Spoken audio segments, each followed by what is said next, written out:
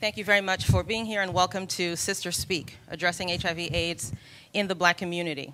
My name is Marjorie Innocent. For those of you who I have not had a chance to meet yet, very, very pleased to see you all here. I'm the Senior Director of Research and Programs at the Congressional Black Caucus Foundation. As many of you likely know, the foundation started to play an increasing role in helping to elevate the impact and the understanding of HIV/AIDS in the African American community a couple of years ago through a very important partnership that is funded by the Centers for Disease Control and Prevention. It's called ALLY, Act Against AIDS Leadership Initiative. And there are to date 16 Black national organizations that are part of this partnership. And over this time, the organizations have really come to work together to help to elevate the issue of HIV/AIDS, elevate awareness, and also education and prevention within the Black community. A number of these organizations had already been participating in such efforts, but some of them had not. And working collaboratively has really helped us to understand how important the issue is, how it needs to be incorporated much more in the work that we do on a regular basis around health and social issues. And so it's really, really played a tremendous role, not just in the work that we do, but also for us as a personal education tool. So we're really, really grateful to be a part of this effort, of this growing effort. In addition to that, I just wanted to mention that we also have a fellow, Dr. LaShawn McKeever, who is sitting in the corner there right now, who is a fellow whose work is focusing on HIV/AIDS within our Center for Policy Analysis and Research. And the work that she has been doing will be coming out in a report that will also include policy recommendations within the next couple of months. So please look out for that on our website, www.cbcfinc.org. For this initiative for today, we also have partnered with the Red Pump Project to help to bring the power of social media to the issue of HIV/AIDS. You can follow along using #CBCFHIV. The Red Pump Project is a national nonprofit initiative working on the ground and online to ensure that women are empowered with knowledge about HIV and AIDS and the issues that surround it. The mission of the project is to promote HIV prevention through education, encouraging safe sex practices, and open dialogue about the issues that surround sexual and reproductive health. The organization uses a red shoe as its symbol, both a symbol of power and a symbol of womanhood. So we're really, really thankful to them for also collaborating with us to make this happen today. They're really, really dynamic young women. And last but not least, I know she's not going to be happy with me, but that's okay. That's what happens when you're a boss. You can do that. I really do want to thank and really raise up Lisa Fager-Bediako,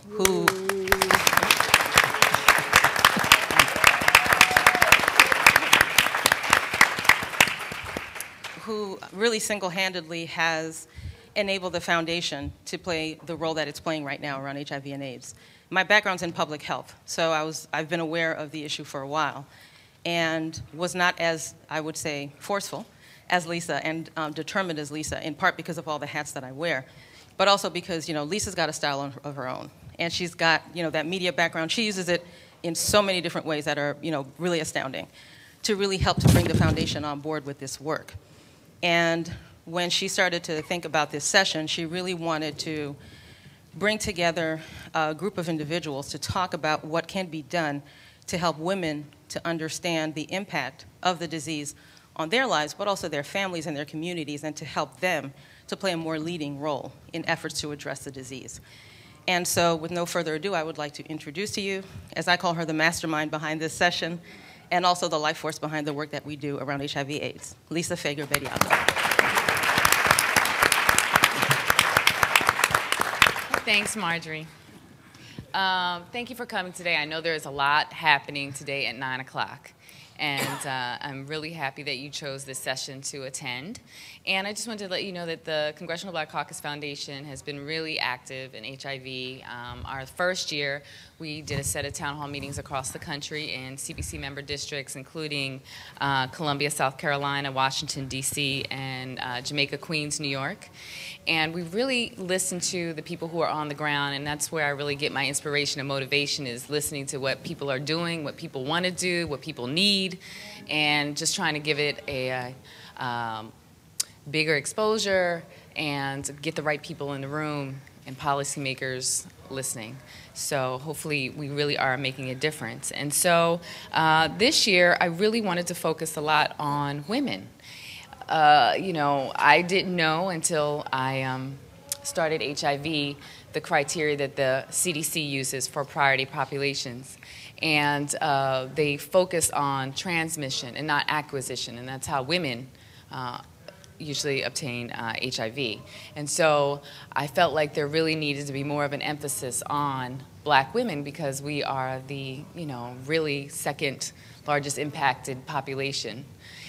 And so this year, in addition to what we're doing right now, we also did a briefing on the Hill called Advancing Economic Opportunities for Black Women Living with HIV/AIDS. And we had a great turnout. We had honest conversation.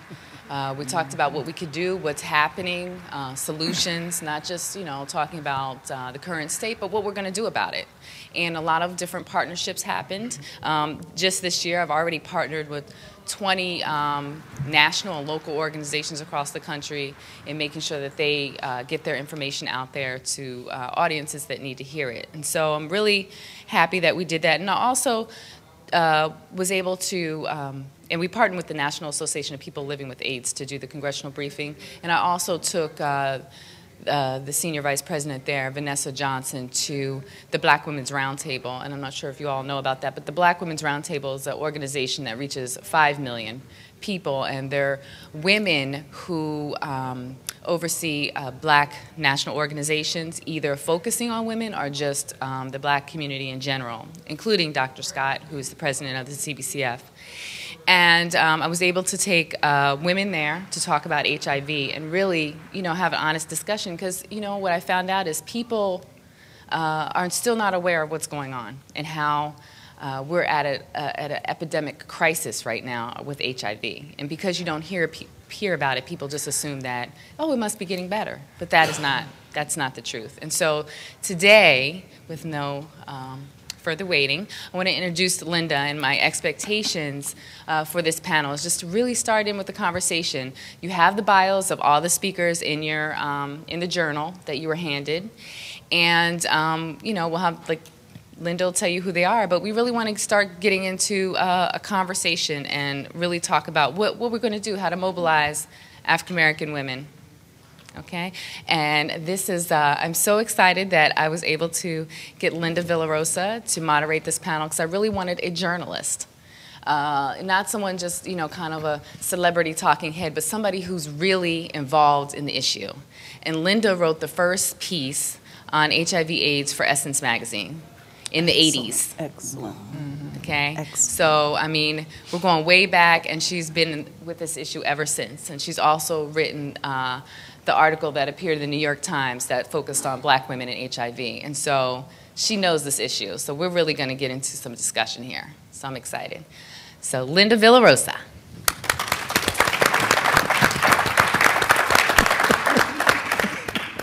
Thank you so much. I'm very excited to be here. Thank you, Lisa. Lisa worked really hard to pull everything together.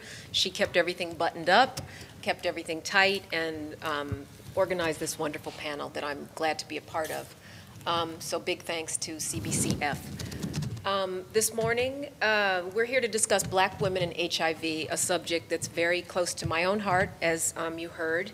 And we know that among women, African American women are the most affected. And it was interesting, I didn't make it to the conference last week in Orlando, but Kathleen Sebelius, our Secretary of Health, said, if you're a heterosexual white woman, well, she said, like me, your risk of contracting HIV is low, 1 in 50,000.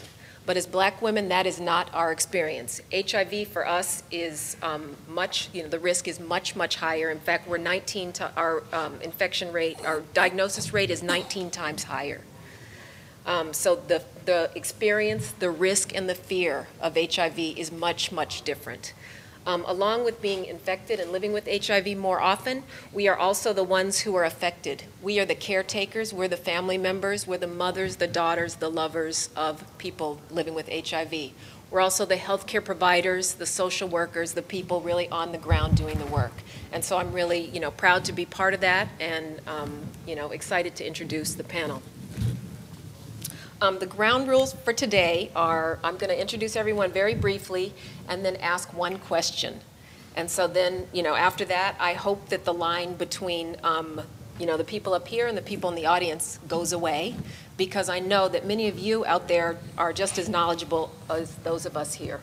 And so I hope that we can have a real discussion. And, in here, we're family. Well, at least in my family, we talk a lot. We, we engage each other a lot, and we get passionate. And so I hope that that discussion, the discussion here today is like that. This is C. Virginia Fields. She is the CEO and president of the National Black Leadership Commission on AIDS. She is the former borough president of Manhattan. Her office is located in Harlem. I am a college professor in Harlem, and we have events at the college.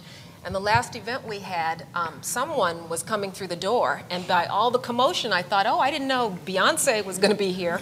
But she should be ashamed of herself. That's who it was. So. Janet Cleveland, I've known you for I don't know how many years, but at the CDC, where you have been for a very long time, much appreciated. And back in the bad old days before our current president, when it was very hard to reach anybody at the CDC, I knew I could always reach you to get comments, to get quotes, to get real information. So thank you. Carolyn Massey, you and I are meeting for the first time. Carolyn works with women who are HIV positive. She also is very active in her own AIDS ministry at her church here in DC, right? Yes, New Samaritan. Yes. And her first book is being published. She's authored next year. Dr. Bambi Gaddis works on the ground in South Carolina. Her organization is the South Carolina HIV/AIDS Council. She spent 20 years, 30 years. I missed 10 years because you look so good.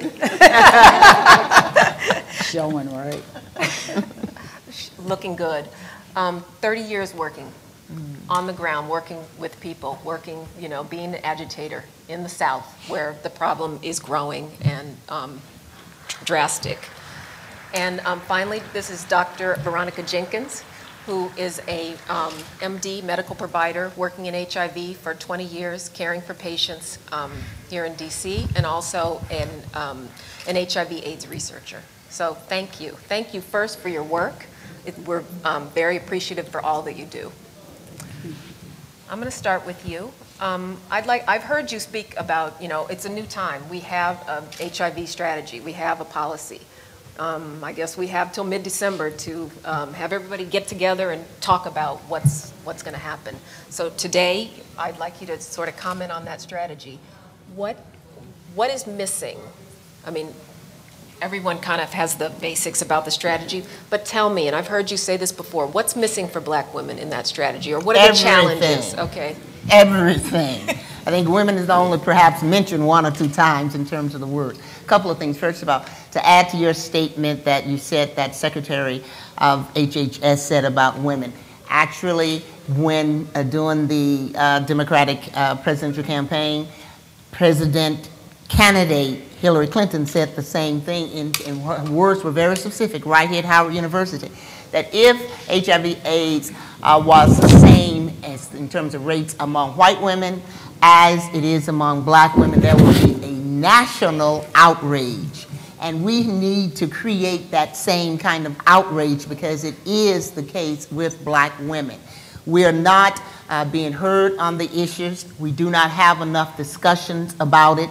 But with respect to the strategy, some of the issues of concern is that it does not address women specifically in terms of what we must do in those 3 areas to lower the incidence, to increase access, and to address HIV-related disparities. With women, we must be inclusive of all of those issues as you spoke about: poverty, illiteracy, domestic violence, because we know that they directly impact women being infected, staying infected, and not getting the kind of treatment that they need.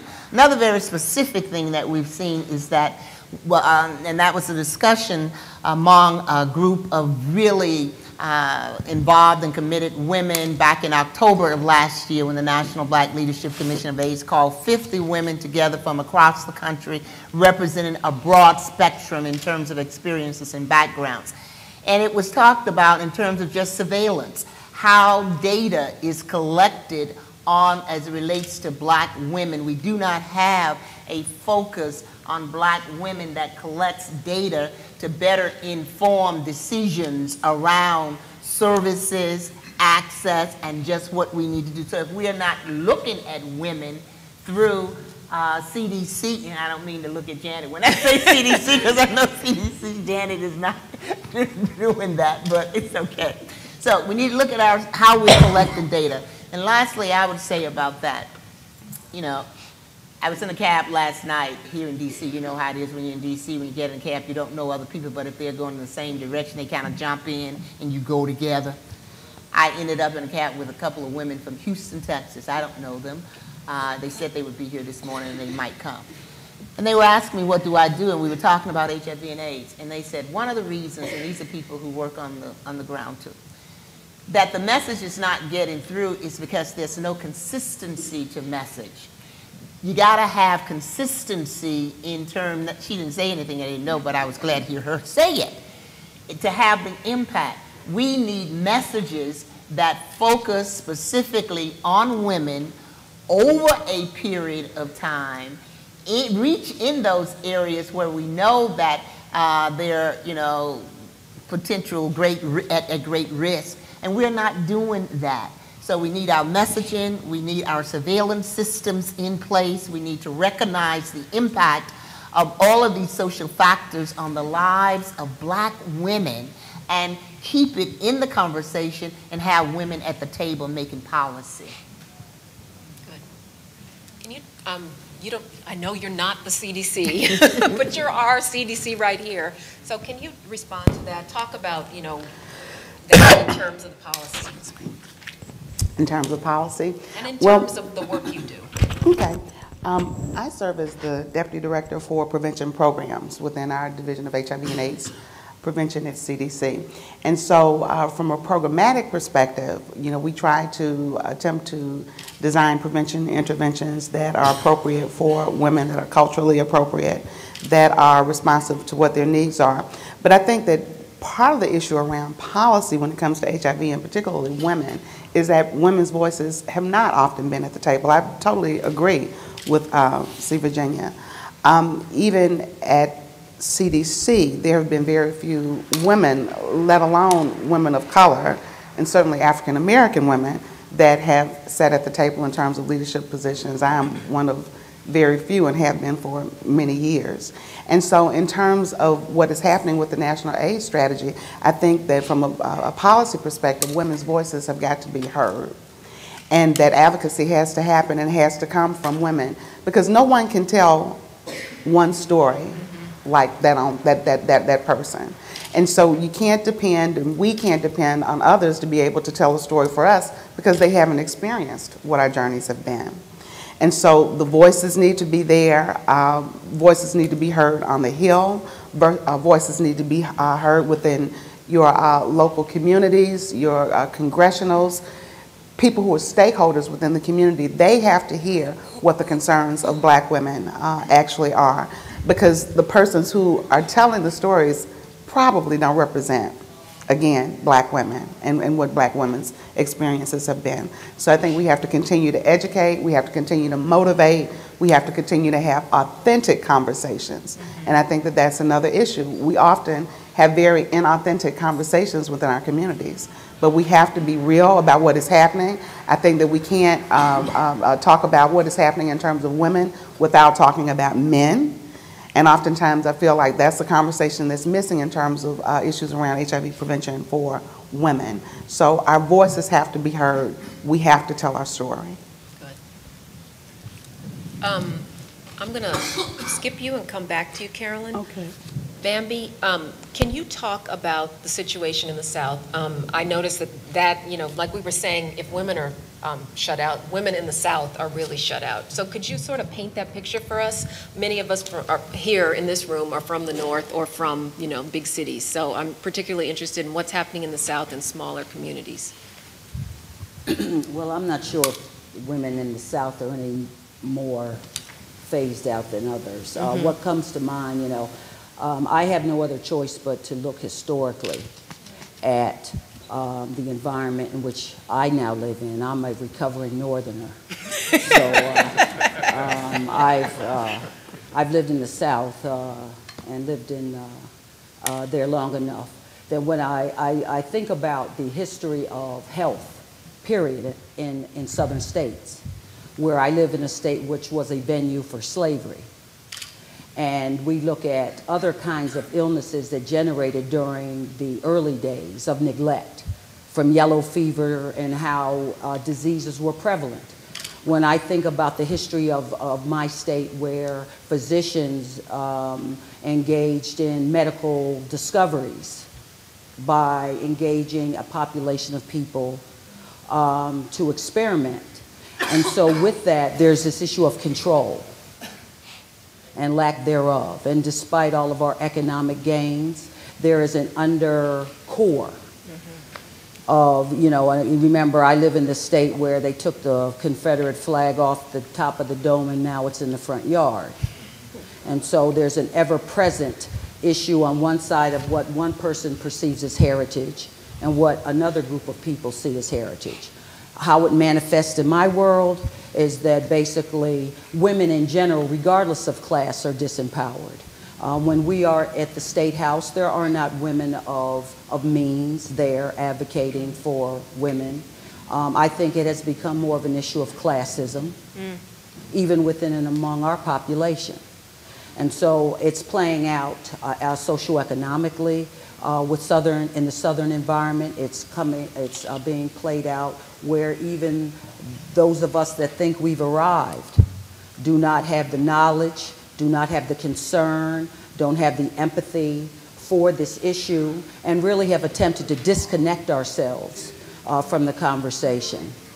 And so from a personal level, we are not holding our physicians accountable, where we can get an open dialogue, and much of this we have yet to come to the basis of why we have not taken possession of our bodies and subsequently have not taken possession of our rights in the South.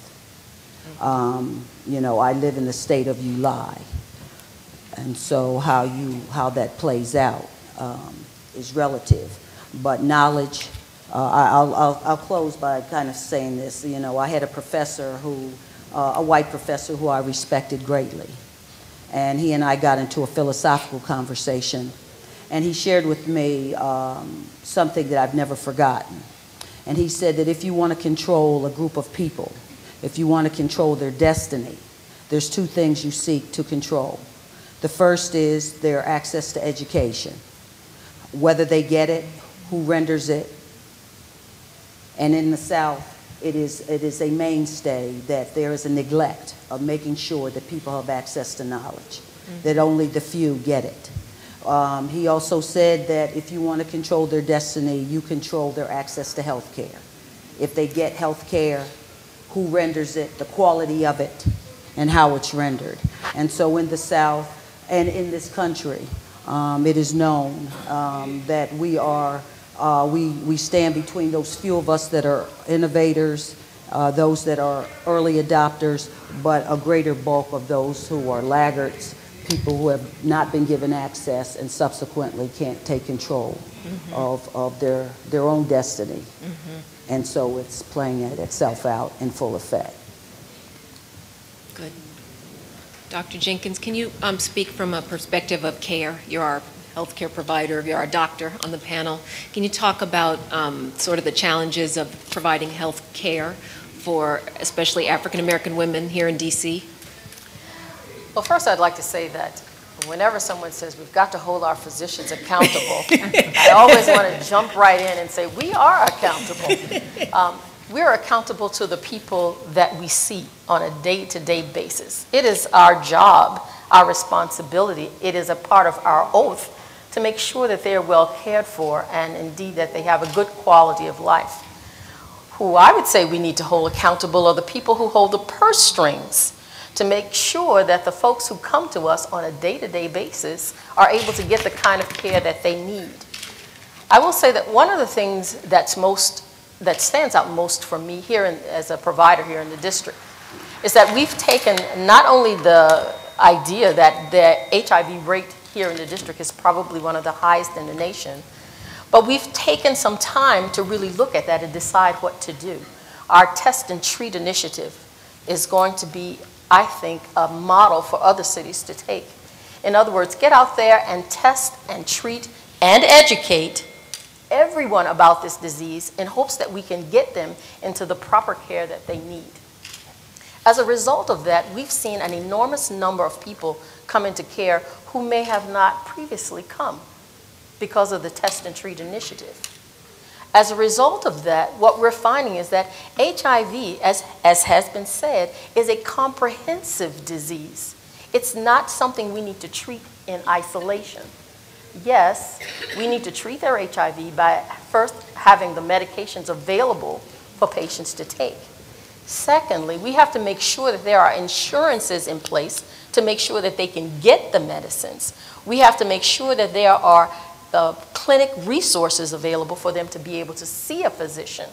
I always say to patients, and I just inject this, if you are with a physician with whom you cannot speak of your most intimate details, then you are with the wrong physician. And we have to make sure that our clients, that our patients understand that and move towards being with someone who can certainly make them better. I think here in the district, we've recognized that it is not just about women, but it is also about men. It is about families, and it is about our young children. You already know the statistics. AIDS cases are definitely decreasing, but HIV infection continues to mount. There are some 60,000 people who are diagnosed with this disease all of the time, every day. That means we've got to put forth more resources, more efforts into providing comprehensive medical care. And my last statement in terms of this is, HIV has become a disease for most of us that we handle quite well, surprisingly enough. But what happens is, these folks who are being handled, meaning their disease is being managed, also are living longer. And as a result, they are developing comorbid infections or other diseases that may impact on their lives. It makes no sense for me to be able to give the 3 prescriptions a young woman needs in order to care for her HIV if I cannot give a prescription that she can afford to help with her hypertension or her diabetes. So we have to see this as an eye-opening, comprehensive disease that must be addressed in a more filling and more fulfilling way for each one of our clients and for their medical care. So you know the statistics, but we've got to look behind that and start treating people. That means men, women, children, older adults, and our adolescents. You give the group any title that you want, but this disease crosses all of those classes. And we have to, unfortunately, address each and every one of them. I only give you one horror story. A young lady comes into the clinic and she says, I don't even understand how I could have gotten this disease because I've been celibate for 10 years. But I say to her, this disease started long before then with you. She had a T cell count of about 7.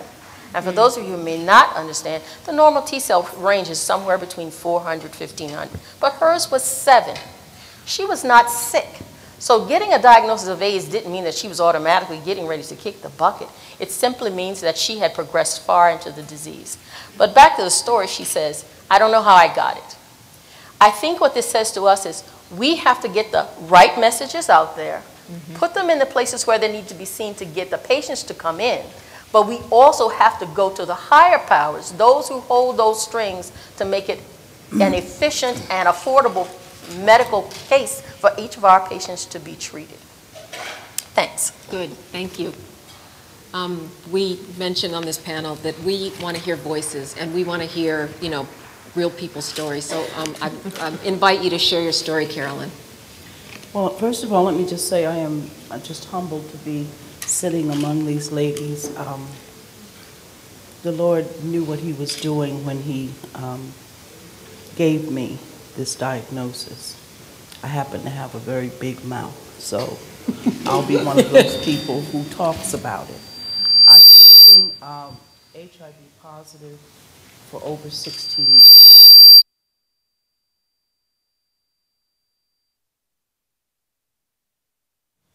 In 1994, I lost my only brother at age 35 to this disease. And we were living in Central Jersey at the time. AZT is what they were giving Anthony. And it was making him sicker instead of better. And it was a very frightening experience. None of us knew anything really about AIDS. If you mentioned the word AIDS, my mother would shudder. It was something that frightened her. She was ignorant about it, and we didn't know anything either. So when Anthony passed away, that was a loss. In November of the same year, I was diagnosed. So 94 was rough. And I contracted it through consensual heterosexual intercourse with a gentleman who knew that he was positive, but did not choose to share it with me. Now, I had to go through some things spiritually to get past that, and today he is thoroughly forgiven, but that doesn't mean we don't learn from it. It takes two. And I was one of the two. I consented to it. But today I know that consenting to sex is not something you just decide to do without some information. And unfortunately, I've had to learn the hard way, and your word just ain't good enough. I got to see some paper.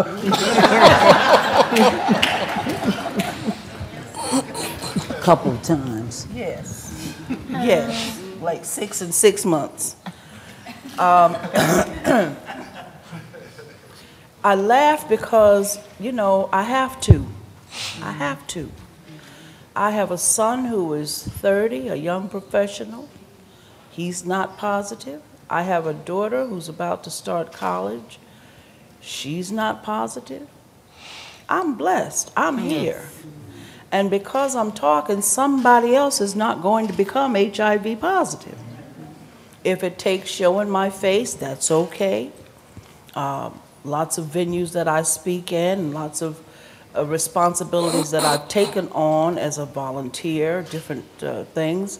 Sometimes people are not happy about some of the things that I say because I do read the research. I do keep up with what you ladies are doing and you in the audience are doing, because it's my life.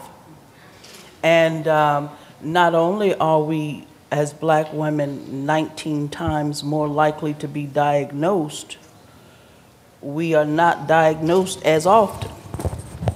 And that's an issue. I think that we don't realize that HIV affects a lot of people, including white women. Most of our health care comes through public sources. Theirs comes through their private physician.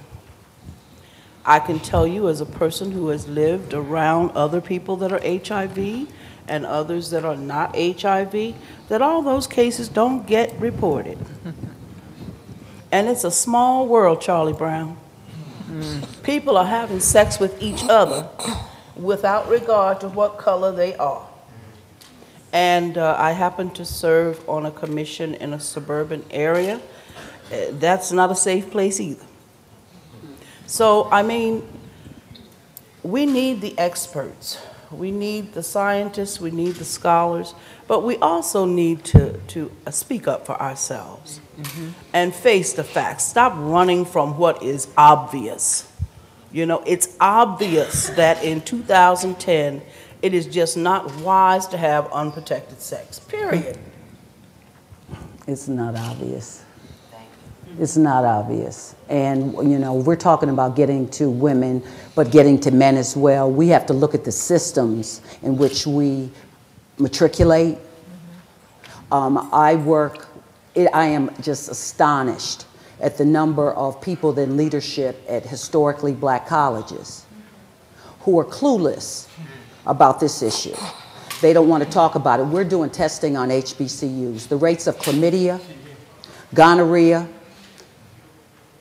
HIV, HPV, HCV just continues to amaze us. A 15% chlamydia rate when compared to the health department for everybody tested is 1.4. That's a reason for concern. HIV is the least of our worries, quite frankly.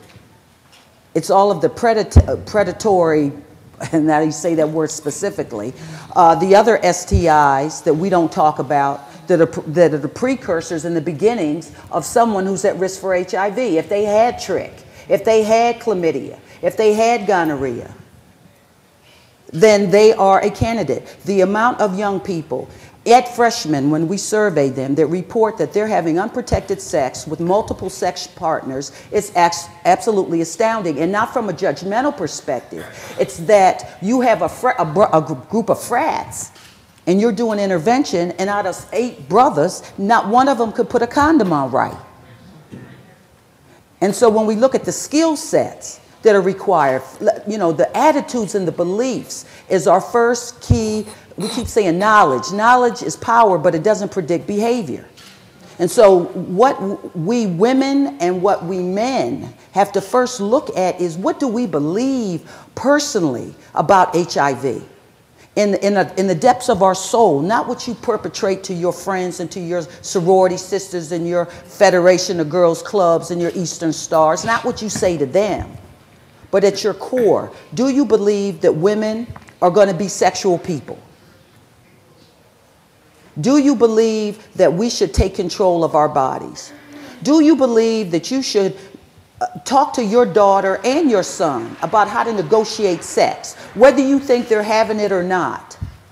My 12-year-old grandson, he says the women love him. You know, he's calling me in the department store asking me why his penis isn't bigger. 12 years old. And, you know, and I'm looking at faces, but this is the reality, you know, and I can say to him forthrightly, I got a book for you.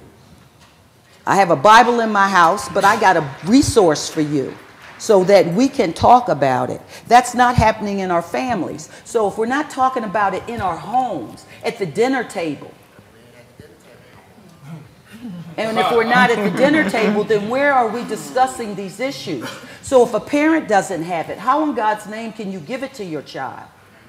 It's just totally impossible. We have not integrated it into our homes. And until we do that, we won't get to women, our sons, or anybody else. And I would agree with Bambi's statement in terms of not being obvious, and I'm glad you mentioned that, Carolyn, because I think a lot of the responses in terms of information, literature, or programs that get funded, it's being done on the assumption that it's obvious, that everybody knows about it, that there's enough information out there. As I speak around the country to women and men about HIV and start talking about some of the statistics, you know, and I measure it, whether I'm in an audience where I think people have the information, and sometimes I just say, let me go at it this way and give them the information. The faces, the reactions It's amazing. And these are, again, women and men we think should know this stuff. That's why I was glad that at least when CDC began to reach out to some of these non-traditional national organizations like the 100 Black Women, and they have really stepped up, and I'm not just singling them out, but as a group, a civic organization of women, now incorporating this into many of their health programs throughout the country. That's the level of engagement we've got to do more. But go to these PTAs, go to these block association meetings, on the ground, carrying the information and not assume that people know, and it is obvious because we have a media campaign up here somewhere. We have literature.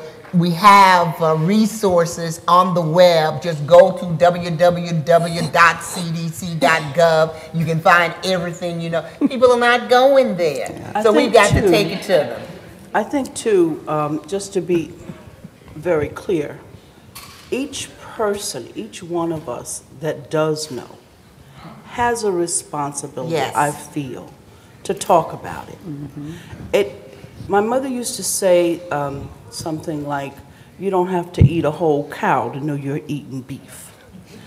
You know, if I know something that I know is true, if I know it's true, this is my experience, I'm going to talk to my daughter about it. I'm going to talk to my son. I'm going to talk to his frat brothers about it. I'm going to talk to anybody that will listen. I'm going to talk to people in my support group. I'm going to talk to my ministry people about it, the people in my church. I'm going to talk to the women I meet that are new mothers with children and don't know what to do. It's my responsibility. So when I say that, you know, it's obvious to enough of us where we should be carrying this message as our individual responsibility to do so. And yes, we need to address it on every level and in every possible venue. We definitely need to do that. I think one of the core beliefs, though, is that people don't actually believe that they will contract the virus. Right. Yeah. It can happen to me. And the knowledge is not really transpiring into a change in our behaviors. See, we become addicted. I think that we've become addicted in our behaviors, and as a result, we feel hypocritical in trying to teach our youth and others about something else.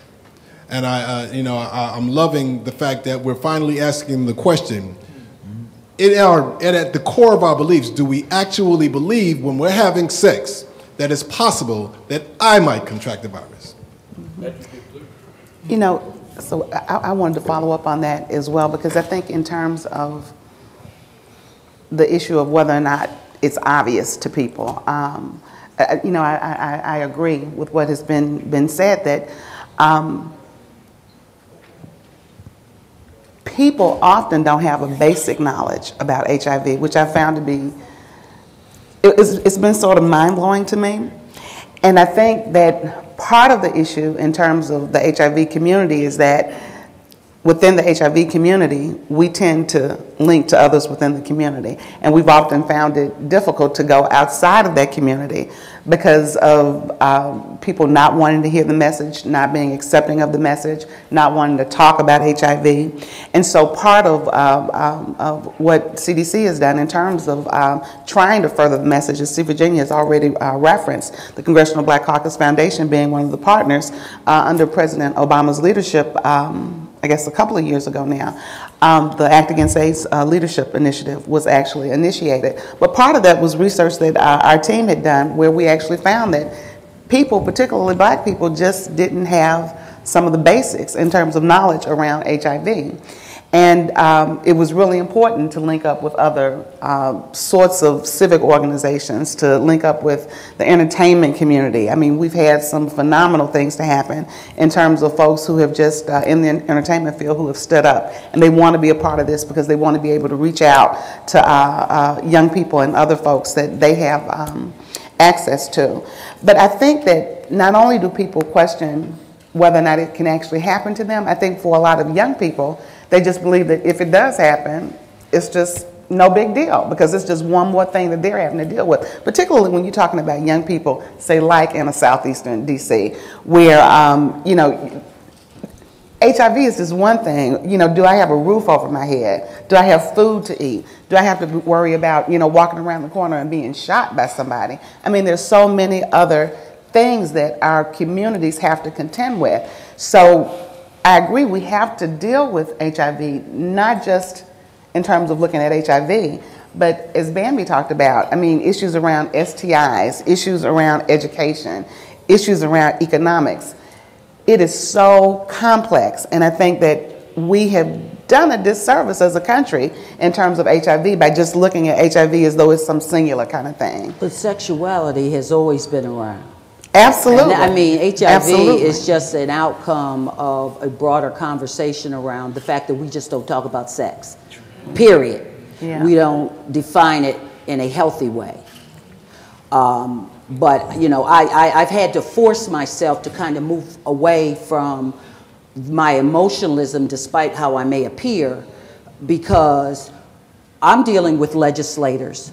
In my state, there is no AIDS prevention funding, period.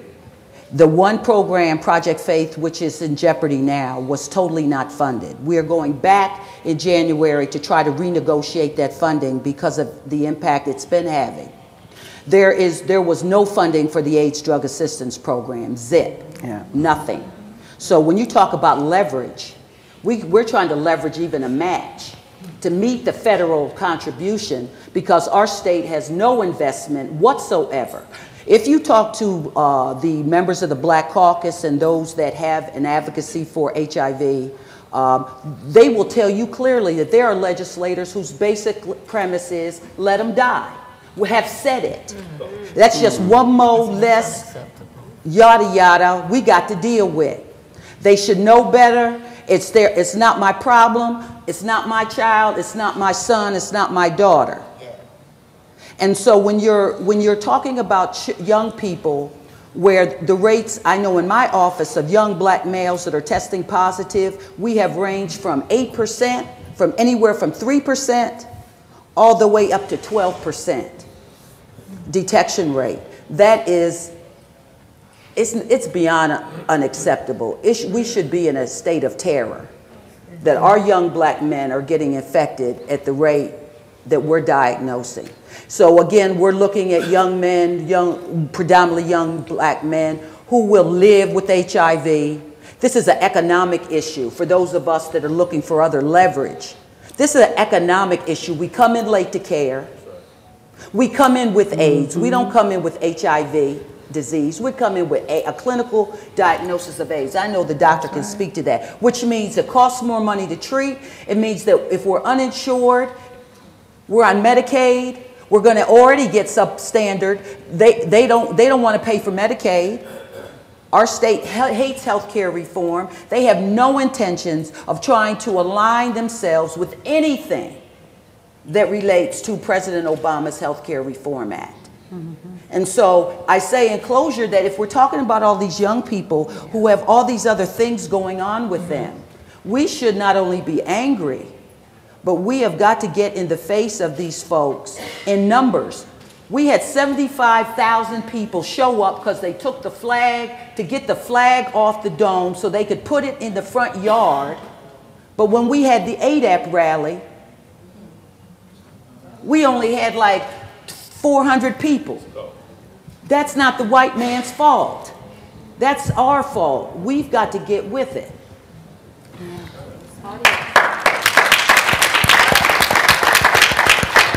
Actually, I'll take liberty. Go. Right. One of the questions I have, really, and I keep asking this question of the CDC, I mean, H1N1. Oh, that was a crisis. I mean, I got H1N1, and I'm fine, right? And I'm like, we're talking about how HIV AIDS is at an epidemic, you know, proportions and crisis. I'm like, what does it take for the CDC to respond in the same way with information that we're all saying that nobody has, commercials, things in the bathroom that are telling these are the things you could do, get information, whatever you need, how to put a condom on. You know, we have all, you know, all these other things. We're talking about HIV, a highly preventable disease. When is the CDC, or what do we have to do to get to that? I mean, H1N1 status. So first of all, Lisa, what I'm going to say is that we first have to broaden the conversation beyond CDC, because I think that that's where a lot of people get stuck. This nation, domestically, about $19.5 billion is spent on HIV and AIDS in this country. $19.5 billion. Out of that $19.5 billion, we get, CDC, from a prevention perspective, get less than 4% of that. So this country does not have an appreciation, first of all, for what it means to prevent. And I don't believe that we're going to be able to treat ourselves out of HIV, but that's where the concentration is always focused on. It's on treatment. So first of all, how CDC is going to get to H1N1 in terms of status around HIV, we've got to have the sort of support and resources from the nation that is directed towards prevention, so that prevention can be better incorporated in terms of what we're doing, in terms of our work. That's the first thing. CDC can't go to Congress and lobby for dollars. But as I said earlier, if you go and talk to your stakeholders, your congressionals, if you're talking to the people who hold the purse strings, your voice is what makes the difference. Your voice is what counts. Your voice is what counts. In terms of HIV at CDC, I am pleased that our new agency director has identified what he considers to be 6 winnable battles, and HIV is one. So HIV is high on his list of priorities. We have received some additional dollars in terms of testing for HIV. But again, the prevention point, that is what really concerns me, because this is a preventable disease. You're absolutely right. But we need to be able to have the resources to be able to make a difference in terms of that. And so if you remember nothing else, what I keep telling people is that we've got to broaden this from CDC. I think people tend to talk about CDC because CDC has a kind of brand that people just know. But $19.5 billion, 19.5, and we're getting like a little bit over 600 million of that for our domestic programs. The resources are not enough. The resources are not enough. Just to comment on that also, I think we need to broaden it in terms of the economic impact too. I mean, when businesses began to see how much it costs in terms of medical care for someone on their payroll, if that person is on that payroll, in terms of, you know, taking care of them, or how much this country can save in terms of dollars by making sure that we are doing more on the prevention side before we have to get to the treatment side. And making that argument, because good, bad, right, or wrong in this country, the almighty dollar still speaks in lots of different ways. The other thing I think where we have to broaden it, and this came up yesterday at a session we had when we were talking about education. Young woman in the audience, and she may be here today, raised the question. She said, I read this strategy over and over again. I've done an analysis of it. Why isn't the Office of Department of Education one of the key leading agencies with respect to responding?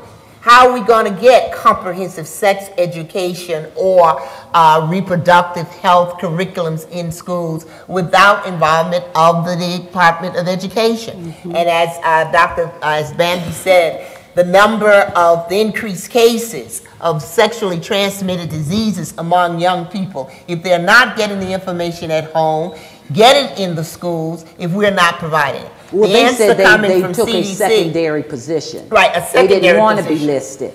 It was too political to be listed as a primary. Now, that is outrageous, and that goes back to what, again, Janet said, our voices. We need to be heard on these issues. How can we use the information that Bambi gave us about what is happening in her state, go to that strategy, which is where the focus now of this administration, and I do support that.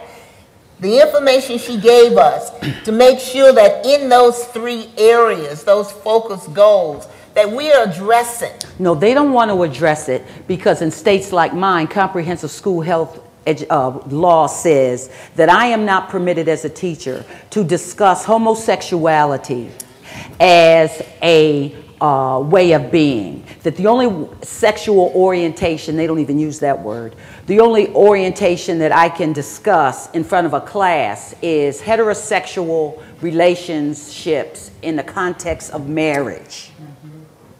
So that means that the Department of Education becomes engaged in this conversation. Then they have to, if it's a guideline conversation, they would have to propose some formal guidelines on what content should be included to ensure that we can reduce the likelihood of infection. And they don't want to get into that. That we push within the framework of this strategy. Because if we don't push those buttons and leave it outside, we're never going to be able to address it in the way that it's going to save lives. And I think, too, in terms of... Yeah, I would just like to try to be brief. I'm Dr. Rana. I'm a professor at Harvard University. And I've been taking care of children with HIV for the last 25 years. Some of the kids we started taking care of when they were little babies, they are grown up. And something which is so distinctly missing from conversation, even within the group, is an issue which is missing from the national conversation and all prevention program. And that is that all our children who have grown up with HIV, they are no different than anybody else, and they want to be treated no different than anybody else. But they cannot disclose their diagnosis because it's like they would rather bury themselves than tell somebody, because they would lose relations. Dr. Anna, how can I tell? How can I take my medication in front of them?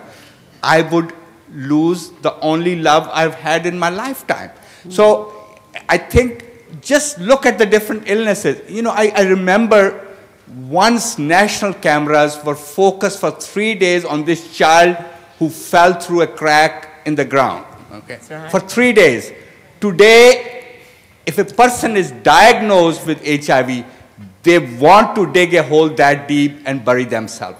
They cannot disclose. You go over and over. People in long-term relationships, they cannot, I mean, they want to disclose, but the fear of losing relationship, fear of being stigmatized, fear of being outcasted is so big that they cannot begin the conversation. So I can say very clearly, many of my children who I started taking care of, some of them, they were still fetus. We were doing trials for prevention of perinatal transmission. They're 22, 25. They cannot even tell their long-term sexual partners that they have HIV.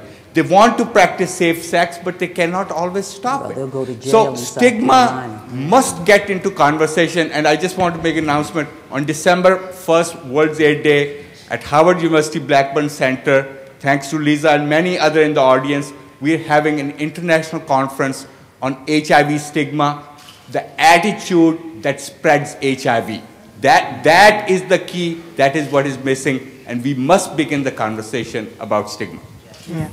I wanted to just follow up on that, if I may, because what was coming up for me as I was listening to the previous conversation is the whole issue about stigma.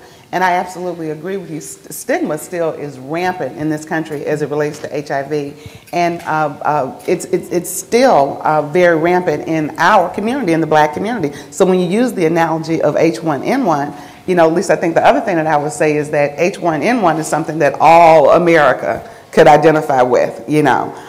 It could be talked about, it could be discussed. But when you talk about HIV, we are still talking about some of the most disenfranchised populations in this country. So when we talk about HIV, we can't forget about homophobia, we can't forget about racism, we can't forget about sexism, because all of those isms impact our ability to be able to do our work in terms of HIV.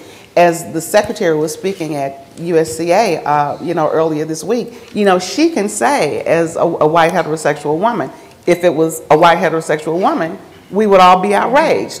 America would be outraged.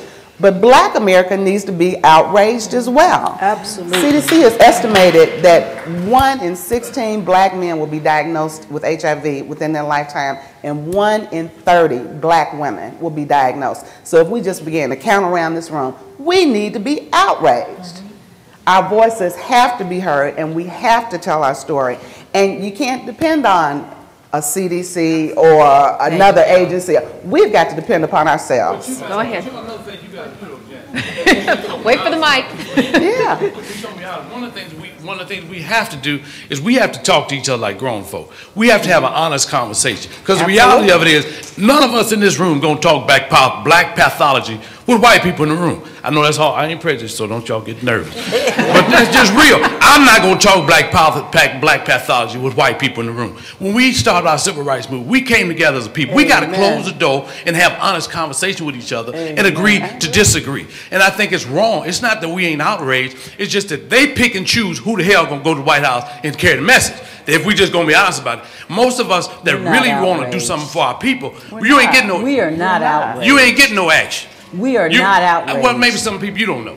I know a lot of folks that's really, really PO'd about it, but we don't get a lot of action that we deserve and that we need when we come to talk about it. And the other difficult part is it makes it tough to deal with, especially when you talk about men, because the difficult part is to be able to agree to disagree.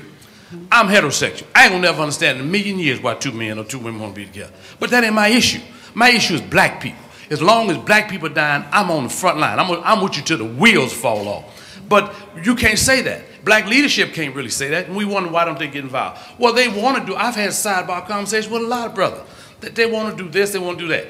But then it comes down to the next thing I know, this Negro want me to marry him. Well, I ain't feeling that, Tony. I can't do that. And those are honest conversations. And then if you don't do the one thing, then all of a sudden I'm homophobic. I'm a homophobic because I disagree. I disagree with being a dope fiend. You know what I mean? But I ain't throwing the brother away. Those are conversations that we have to have with each other. And I agree with, I don't think it's that we don't know as much. We don't give a damn. Well, you got all this other stuff stacked up against you. I mean, HIV, you take a pill, hey, I'm trying to eat. And again, we have not engaged. I've tried for 3 years to get a conversation with men talking. With brothers, straight heterosexual brothers. Because my argument, and I could be wrong, but my argument, you ain't gonna move the needle until you get us involved, till you let us come together, talk ignorant, because you're going to get someone that's going to talk ignorant, call people faggots and all kind of insane things. But if we can move a brother from here to at least the middle, to where he can see that these black people, we ain't talking about what people do. Hey, me and my wife doing some things. You know, ain't none of your business. It's no more than it's my business what you do. You know, but those are grown folk conversations. We don't want to have grown folk conversations. And we cannot, most of us that could speak up, can't, because people scared of getting their money taken from them. My house knows reasonable, so I can do this. You know, but a lot of people, let's just be real. A lot of people, you got to buck and do what you got to do and pretend that it's this. This sister flew all these women into D.C. Well, it was here, right? Yes. Flew all these sisters into D.C. Spent all day long, 2 days, talking women's issues, submitted the stuff. I would venture to say it went in the trash. If we just gonna be honest. If we gonna have honest conversations here. If we ain't gonna have honest conversations, we can do something else. But how did you feel about that, Virginia? You worked yourself off.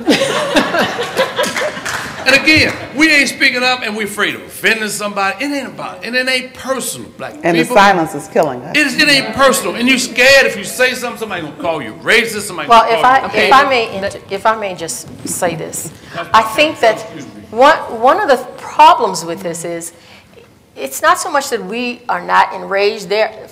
All of you in here are here for a reason. You came here to get the information, to perpetuate the information, take it back to your communities. What the problem is having listened to this young lady talk about what's going on in her state. The same thing is happening actually in almost every state at some form. The question that I give to ask you is, we can't always get the right response at the grassroots level. We talk about, yes, we all need to get out there and vote. We need to make sure that the right politician in place. So why is it that our politicians, the people who are having the purse strings, why are they not understanding that they are the ones who are perpetuating social stigma of HIV if they don't send the money down to do prevention?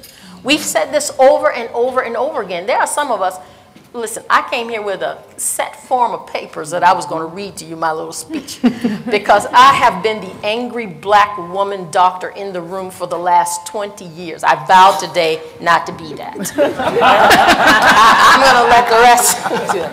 But we have to put the question to the people who can really affect the change. If our president has a bill on the, why is everybody not dealing with that, making it so that everybody gets health care? What is the issue here? I don't personally understand it. The folks that slink into my office every Saturday, because that's when I have clinic, a quiet clinic, for those who don't want to come in when everybody else is there. This has been going on for years. We know that. We are angry, but we need to get to the people who have the money to make the changes to make this go away, and it's not happening. The Department of Education doesn't want to be involved. The Department of Minority Affairs may not want to be involved because it may be county council, maybe. These are the folks we have to get to.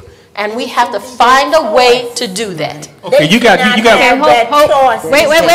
Wait. Time out for 1 minute. Okay. We got a big family in here, so everybody has to get a chance to talk, and we need to know who you are. So we have time for one more question, and then we need to move along. Switch the panel. Continue the conversation. We're just going to have the people in front on the stage. Okay. So you're going to have your turn. Wakefield has had his hand up back here. Let's let you talk when you get on the stage, yeah. and let the young lady behind. And Wakefield, please be our last. Okay. Thank you, everyone. I'm a certified HIV tester in the community, former domestic violence counselor. On a smaller level, on a much smaller, intimate level, my biggest issue is that parents forget to love their children. They go out of home every day. The parents do not hug their children. Okay? They need to be touched. These children are not promiscuous.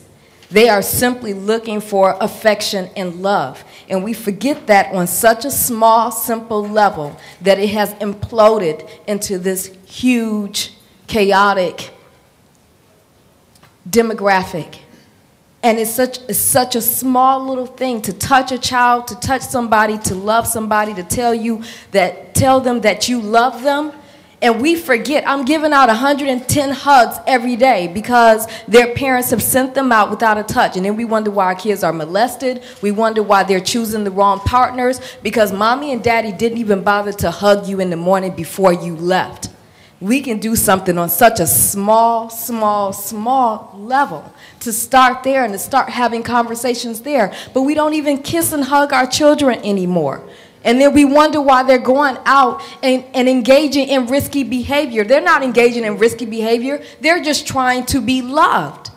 And we're forgetting that it's such a huge thing. We cannot underestimate the value of touch. This is how they got there in the first place because we forgot to touch them as a people. So please go out and hug your children. We need to talk about why we forgot to touch. Wait. There's some cofactors here that's cultural. I don't know if I can talk about it or not. But hold on a minute. We're going to keep this conversation going. I haven't forgotten you. Go ahead, Wakefield. I'm Wakefield. I'm with the HIV Vaccine Trials Network. My comment doesn't come from them. It comes in appreciation of what I've heard this morning, and particularly the conversations around making some economic changes. I really think that if I want to buy a house for $100,000, I make my first offer at $150,000. So if we want some things to be different, we need to begin to think about what the CBC can do. What are some legislative changes that could be made? You know, right now, there are commitments for the next 10 years to colleges to universities like Harvard. Could there be a policy statement made that those people will only continue to get the money that's committed to them if they're doing their work and their research in the southeast part of the U.S. in partnership with community-based organizations? Mm-hmm. Are there some restrictions that we can put in there? You know, the CDC has encouraged us to work on HIV testing. You know, could we have from Congress some sort of incentives to companies that are going to work on home test kits so that people could test their partner right there in the home so we could build the technology and move it forward. If we can do a 20-minute test, I should be able to do that 20-minute test with my partner in the home. You know, we've got to begin, I just want to encourage us to start to think out of the box and think of things that the Congressional Black Caucus might introduce. And we may be introducing them at the $150,000 level to get the $100,000 home. But I think we've got to start thinking differently, and I appreciate the panel. Thank you. And could I make a quick acknowledgement in terms of the CBC? Because we talked a lot about elected officials, and I would be totally remiss if I did not acknowledge the leadership and support that has been demonstrated by Congresswomen Waters, Barbara Lee, and Donna Christensen. They continue to keep vigil in terms of HIV among black folks. So, yeah. Go for it. Last comment. I just wanted to comment on what the doctor said in terms of the elected officials. I couldn't agree with her more, and we don't do that enough. We talk among ourselves. Every meeting I go to, whether it's national, state, or local, is essentially the same people in the room. We're attempting to broaden that group, but we need to have these conversations at the local, the state, and the federal level. We cannot assume that they know, because they don't, and they have said this to us. So we need to have those conversations around policy issues, Wakefield, around the budget issues, and around this strategy. I keep bringing it back because, again, this is the box in which we are now all in, whether we want to be in it or not. This is the leading way to address all of these issues we're talking about here today. If we don't read it, understand it, and try to fit into it our issues, including how we address HIV or the heterosexual black male community, because black women are getting this disease through sexual intercourse with black men. So that's where we need to go and be a part of the discussion and not say it's for them and it's not for us. We've got to be